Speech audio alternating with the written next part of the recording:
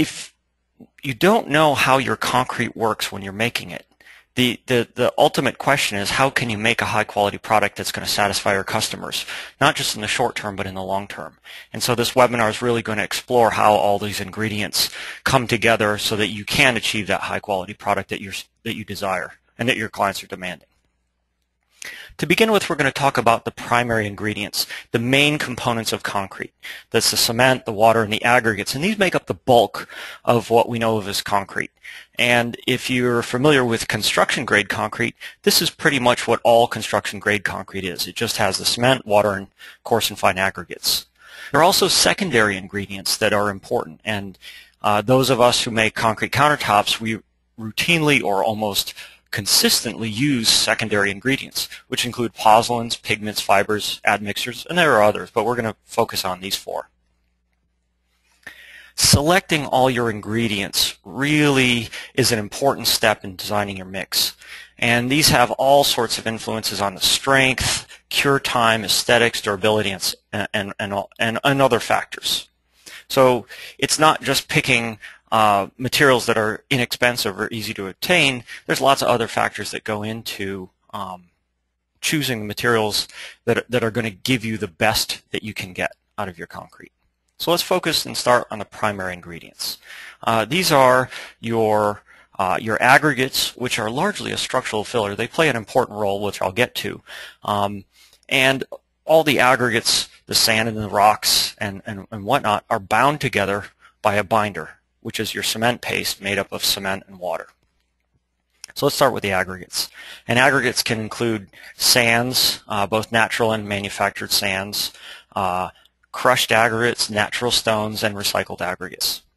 And like I said, these make up the bulk of the concrete volume, and they strongly influence the workability of the mix, and that's derived largely by the gradation, which is important, and I'll get to that in a little while. So when we're talking about workability and how aggregates influence workability, we have to look at not just the type of material, but the shape of the material, the shape of the particles. Are they round? Are they rough? Are they very angular? How well do they pack together? And are they coarse or are they fine? Because fine aggregates, finer particles, have much more surface area, and surface area really dominates workability, especially when we start talking about our sand. For concrete countertops, most of the time we're making thin sections of concrete, often 1.5 inches or 2 inches thick. And because of that, we have to limit the size of the particles to be about 3/8 of an inch or 10 millimeters or smaller. It's very rare to need anything bigger, and we don't want to be using 1/2 inch or 3/4 inch stone like you would in conventional concrete, simply because it would act as a weak particle rather than making it strong. It's just too big for such thin sections of concrete. In the pictures here I show on the left ball bearings. Now we would never use ball bearings, but it illustrates a point that very smooth rounded particles really have very little interparticle friction. They roll around each other, and smoother particles boost our workability. If your mix, however, is based on a crushed stone, where it's a manufactured product, you can see in this photo the particles are very angular and sharp, and they really pack together well. The particles knit together, and because of that we get higher strengths. On the other hand, the downside is we lose workability. So if you're struggling with your mix and it's just hard to make a really workable mix, and you know you're using crushed aggregate, the reason is the particles are knitting together very efficiently, and that's a potential limitation of working with crushed stone. Focusing on our fine aggregates, these are the sands, and sands can be manufactured, they can be crushed, or they could be natural. And sands, because they have such a high surface area, have a great degree of influence on the workability of your concrete. More surface area means we need more cement paste to coat all those particles and let them move around. And that also can influence the way you may consider adding water to your mix. And I'm going to get into that later when we talk about water. Just like coarse aggregates, fine aggregates are graded. So coarser sands If we talk about screen sizes, number 8, number 16, number 30, a number 8 screen is about 2 millimeters, or roughly a 1/16 of an inch in size. We talk about number 30 sieve, which is a little bit finer. We're getting to be like a coarse salt, or a medium or a salt-sized particle. When we get down to the really fine sands, sugar-sized sands, or even powder, that's where we can start to begin to see some issues. Fine sands tend to trap a lot of air in your concrete. The air particles, the air bubbles just can't push their way through the fine sand, and so our mixes tend to have a lot more air bubbles entrapped in them, because the excessive fines hold those air bubbles in the concrete. It's sometimes said that if you have a concrete mix that has a lot of excessive fines, you're going to be making weaker concrete. And one of the reasons for this is concrete that has excessive fine material in it tends to be very stiff. It's very hard to get a good workable concrete, and so the tendency is for someone making that concrete to want to add water to it to increase the workability, because when you add water, you're actually increasing your paste content. And again, when I talk about water, I'll talk about the negative effects of that. But if you have a lot of fine sand in your mix, you can have that tendency to want to add more water. So that's something we want to avoid. I keep mentioning aggregate gradation, and if you just think about it, it's a description of the particle sizes: big stuff, medium-sized stuff, and little-sized stuff. And that's a very crude description of it, but there are 3 basic types of gradation. On the left, we have well-graded aggregates, and that's sort of the idea of filling as much of the space in the concrete with stone and sand. It's very solid, inert particles. And well-graded mixes use very little cement paste. They tend to be very stable, very strong. But one of the challenges with well-graded mixes is very hard to find all those different sizes you need, and knowing how to proportion how much big stuff, how much medium-sized stuff, how much little stuff. It's kind of science in and of itself. Poorly graded aggregates, you can think of those as the ball bearings. They're all the same size. And these kind of mixes are really easy. It's like using nothing but gravel or nothing but one size sand. They tend to need a lot of cement paste to fill all those voids in between the particles, which are empty, and that tends to lead to more shrinkage issues. Poorly graded mixes tend to be a little bit more workable, but again, that depends on the shape. A compromise between the two are gap-graded aggregates, and that's really where most concretes fall.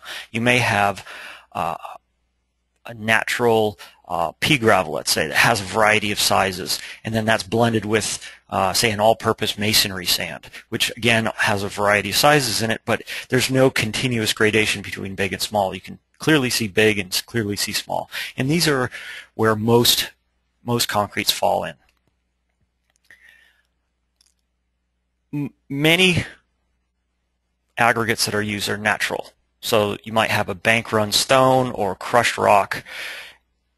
Some folks who want to make their concrete more environmentally green choose to replace some or all of their aggregates with recycled aggregates. And this is just a list of some different types of recycled materials that are used. Crushed bottles are a very common way to make it very obviously green. And it's possible to replace some of your coarse aggregate or all of your coarse aggregate or some of your fine aggregate or all of your aggregates, both fine and coarse, with recycled aggregates, and that has a profound effect on the recycled content of your concrete. Now, how does this influence the workability of your mix? Well, if you want to make a stiff mix, let's say you're going to be packing that concrete and you want to put in veins, make a variegated or a hand-pressed look, you're going to want to have a very stiff clay-like mix, as you can see in the picture.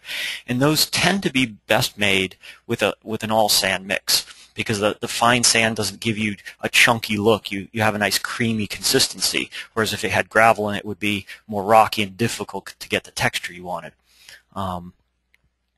Because it's stiff, it's going to trap whatever air is mixed in the concrete, and so when you grind it to expose that exposed to ingredients, you're going to see pinholes, and that's a characteristic of a stiff mix, is it always will have pinholes and voids at the surface and in the concrete. So these are mixes that are designed to be this way, and that's a natural characteristic of them. The complete opposite of that type of mix is a fluid mix, where you pour it and you want to maybe perhaps vibrate it and get a very intricate casting. You might consider it a perfect slab or as an as-cast finish, where it comes out of a perfect mold and there are no pinholes. And these types of mixes are usually a gap-graded or a fairly well-graded mix that has aggregate in it, because they're the best type of mixes to get high fluidity and high workability.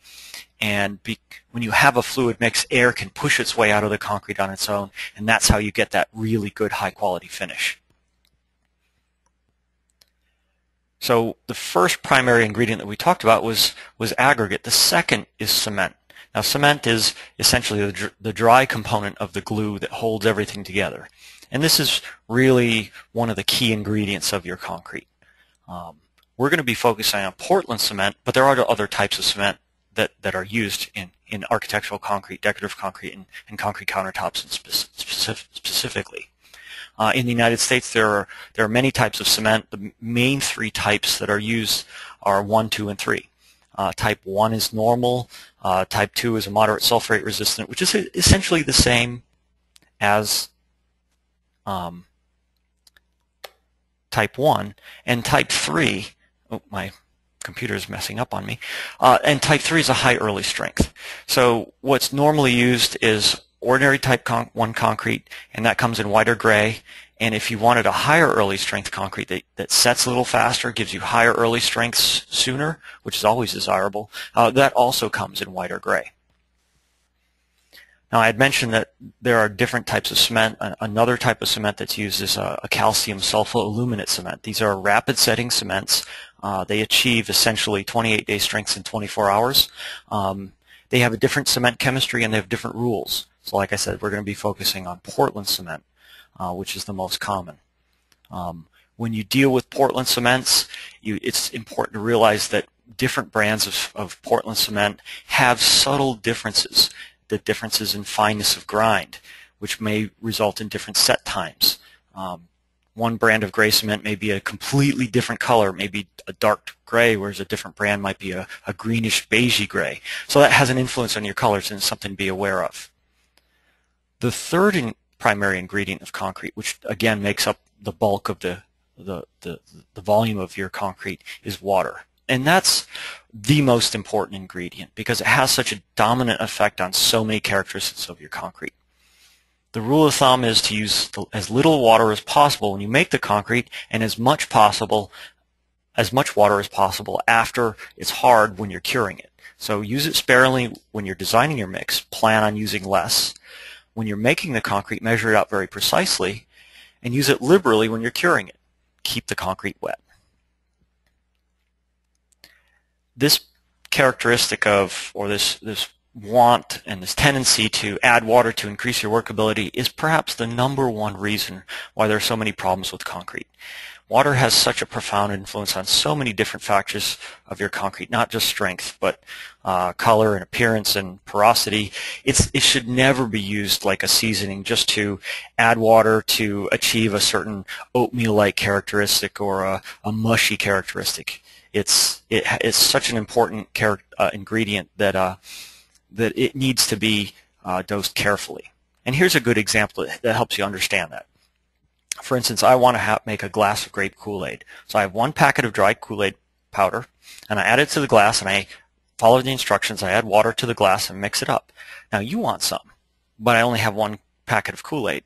So I take your glass, empty half of what I have into your glass, and then fill both glasses with water to now fill both glasses. And what I've done is I've made more Kool-Aid, but it's very obvious to see that what I've done is I've diluted it. So now if you tasted it, it's going to taste weaker and the color is going to be lighter. And if we kept adding more water, it would get lighter and lighter and more dilute. And that's a direct description of what happens with concrete when you just simply add more water. It dilutes the glue that holds everything together. And if you stand there with a hose adding water to your mixer, you have no idea how far you're diluting it. So you really don't know what kind of concrete you're making. If you think about the Kool-Aid powder as your cement, and the water is the water, of course, the ratio of the water to cement is the descriptive characteristic that we're talking about here. And this ratio of pounds of water or kilograms of water to pounds or kilograms of cement in your concrete is known as the water-cement ratio. And it's sort of the descriptive number that you can use to gauge the quality of your concrete. And it is basically how you can determine whether your concrete is going to be good or not. The lower the water-cement ratio, the less water you use relative to your cement, the stronger the concrete's going to be, the richer the colors, and the more water you add, the more you dilute it. Because cement particles are actual physical particles, they don't dissolve like sugar in water, we have to look at how do those particles react and how does this relate to Kool-Aid at all. So with very low water-cement ratios, lots of cement, very little water, the particles in that water mixture are very close together. And why that's important, why that's desirable, is that as those particles react with water, we're starting a chemical reaction when we add water and cement together. Those particles are growing calcium silicate hydrate crystals. So these crystals are what really are holding everything together. They are the concrete, the cement that glues everything together to form the concrete. And the closer those particles are together, the faster they start setting up. And because the particle spacing is close, the crystals form soon and they grow strong. And the space between the particles is small, so there's not a whole lot of water trapped in between, so the porosity of the concrete is low. The more water that's added, the farther those particles are separated, so the crystals that have to form to bridge it all together, it takes longer for that to happen, so the set time is longer. But because those are long, slender, fragile crystals, the concrete is weaker, and there's a lot more space in between, so the concrete's more porous. And that's what you get when you have concrete that has a high water-cement ratio. When we're making concrete countertop concrete, that would be anything above a 0.45. In conventional construction concrete, that would be considered quite low. But for us, because we need such a high-quality concrete, that's considered very high. Again, the moral of the story is more water is bad. Now, once our concrete does set, once it turns from a fluid to a solid, things change. Now we have to think of our cement particles as little seeds. When you plant a seed in the ground, to make it grow, you have to add water. And then you have to keep it wet. Because if that plant starts growing and then it suddenly dies out, that's it, the plant dies. It's never going to get any bigger. If our concrete dries out, the cement particles stop. They don't have any water, they stop hydrating. So whatever strength we had when it dried out, that's it. Curing is the process of maintaining the internal moisture of our concrete. The longer it stays wet, the stronger it's going to be. The longer it stays wet, the richer that color is going to be. So it's a delicate balance of how long do we cure. Typically, concrete is wet cured for roughly 7 days before it starts to dry out. Now that doesn't mean we're not working on it in that time, but it's not like it has to be wet under plastic for 28 days. Our concrete that we're making can start to dry out, start that drying process a lot sooner because it gains a lot higher strength earlier on.